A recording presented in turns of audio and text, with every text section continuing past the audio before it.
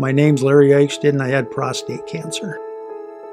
I'm the kind of person, like a cow has a calf, and the calf is getting sick and everything. Well, there's people that will just say, it isn't worth the vet bill. I don't give up.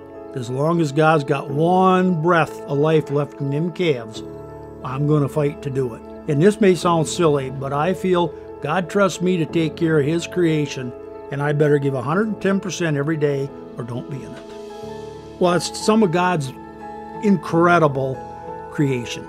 And you see that every day out there. I mean, with the crops, with the livestock. I just asked the good Lord, I was just tired of the whole thing. Just to bring this special lady into my life, the one He wanted me to spend the rest of my life with, and that I would know instantly that was her. And one night, my buddy and I had called him and I said, hey, you want to go to the show? You ain't got a date? I said, no. Why? I said, never mind. I said, I'll just pick you up. That was the first time I seen her. My buddy and her come out of the theater, and I got out of my car, stepped up on the curb, and looked and went, wow. Well, then my buddy went into the theater with me, and he was buying his ticket to go in. And I says, Mick's his name. I said, Mick, you know that girl out there we just talked to? Yeah, Janelle, yeah.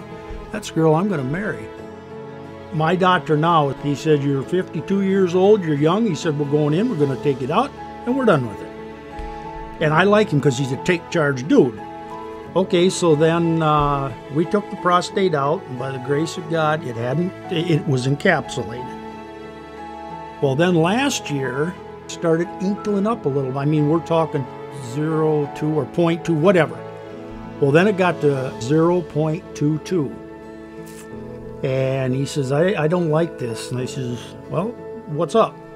He said, the only way that a PSA can go up when you don't have a prostate, there's got to be cancer cells in there. That's all there's to it. Okay, I said, what's your battle plan? Once we start, we had to keep pounding on it.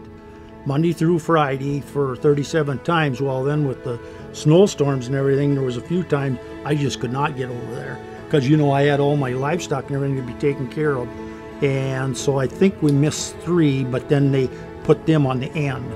I had my radiation at the Sanford Cancer Center in Worthington, and Ashley and Amber were the 2 nurses that helped me and just were sweethearts through it all. You go there, and the first time I was jittery and everything, and then I got to know them, and well, after the second or third time, boom, okay. I'd walk in, hi guys, how you doing? And Ashley or Amber would come and get me, and back we'd go. And those girls, they got to know that I had livestock, and that was so sweet of them. Every day, how's your girls doing? How's the cattle? Or you get your chores done? And I mean, like I say, it was almost like a family. They kept asking me questions, and no, they are 2 sweethearts.